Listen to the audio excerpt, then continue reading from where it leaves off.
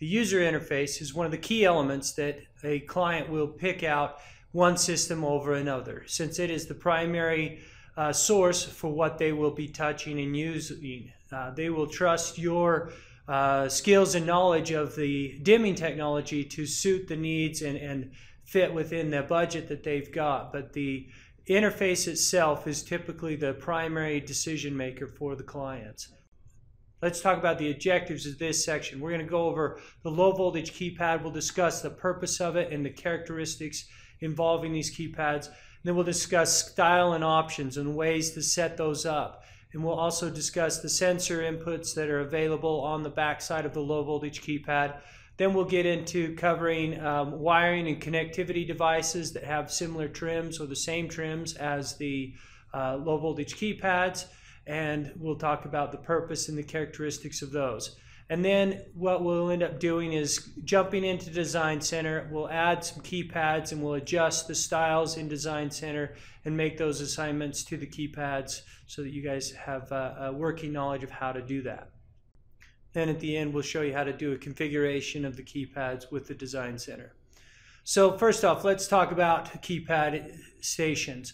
As I mentioned, it is the primary user interface. It replaces traditional light switches, and this is where your customer interacts with the Vantage system from a day-to-day basis. So an intelligent design is necessary. Part of being intelligent, certain features such as consistency throughout the entire project, having a similar design on all of the keypads, so the client knows, hey, this top button does this, this bottom button does this, no matter which room I'm walking into. Simplicity and affordance, something that is learned behavior by the client. And if you do multiple different types of programming techniques throughout the house for the client, there can be a lot of confusion and frustration in that. Also making sure that we're teaching the client and utilizing the power of one button. One button that turns on a scene of lights, one button that is a press and hold, and now it turns off the entire house, shuts down the audio system, sets out the thermostats. There's a lot of things that you can do as a programmer and give the clients a lot of features and capability with the system with the power of just one button. So this has lighting, audio, and modal applications.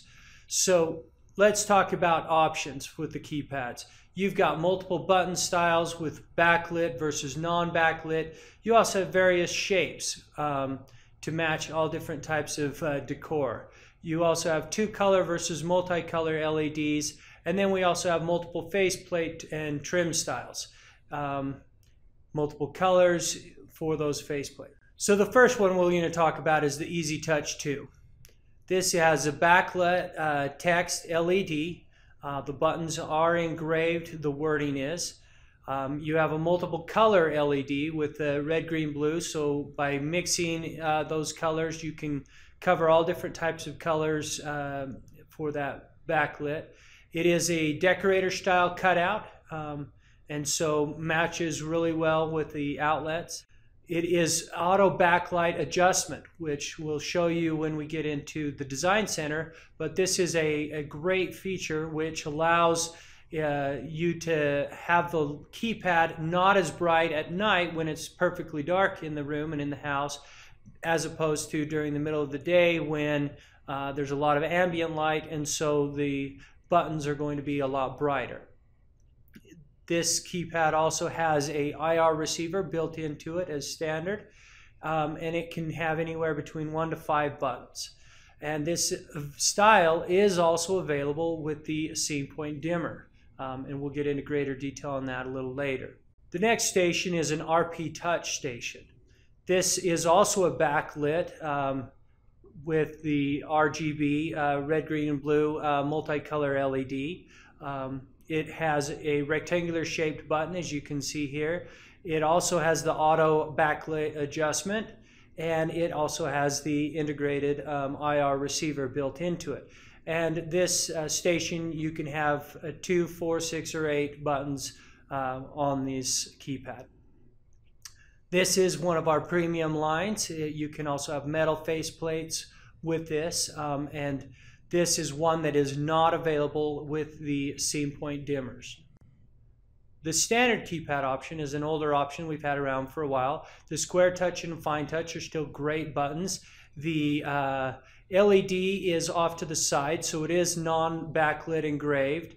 It is 2-color LEDs. You can either have a red-green or a red-blue LED. There is no auto backlight settings in the software for this. It does have the ability to have a integrated IR receiver. It would replace the bottom button. So you can get this in any configuration, 1, 2, 3, 4, 6, or 8 buttons.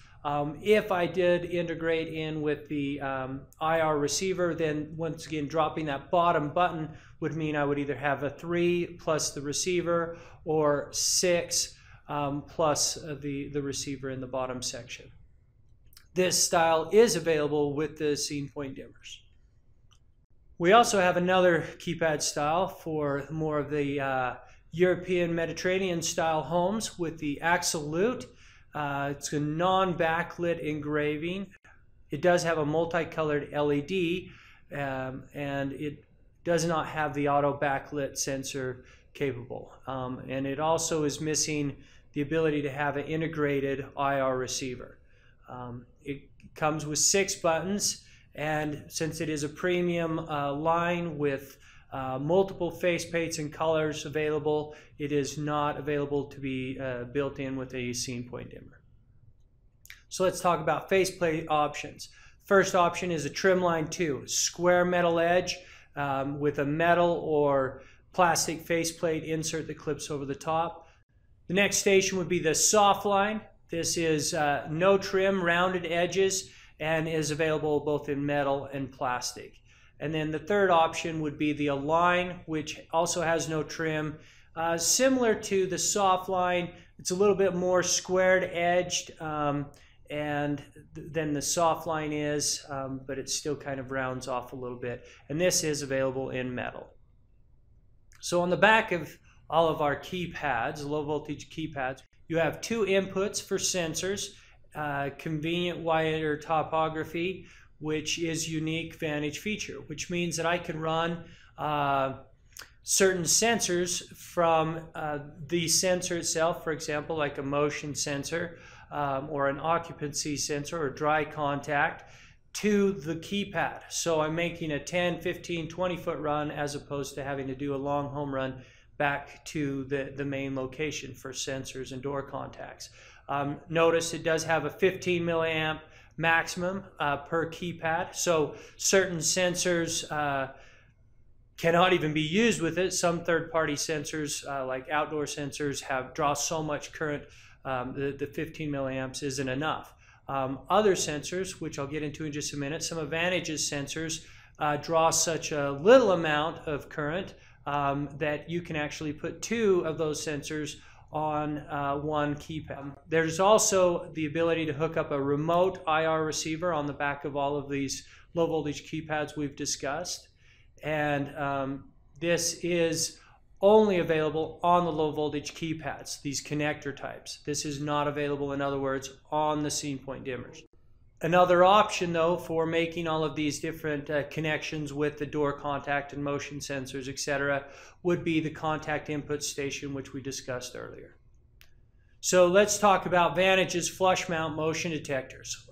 We've got several available. The EM-Motion Sensor 15 is a 15 milliamp draw sensor, and it is a small flush mount, 1.6 inch circumference. We also have the EM Motion Sensor 40, which is a 6.2 milliamp, so I can put 2 of these on the back of one keypad, and it is a larger 4-inch flush-mounted sensor. We also have 2 mini sensors, the FL-MS-Mini-360-16 or 33, which both of these draw 4 milliamps, and both are sized at 1/18 of an inch. The description on all of these, the 15, the 40, the 16, and the 33, all describes the range that these motion sensors are designed to cover. So let's talk about wiring and connectivity devices.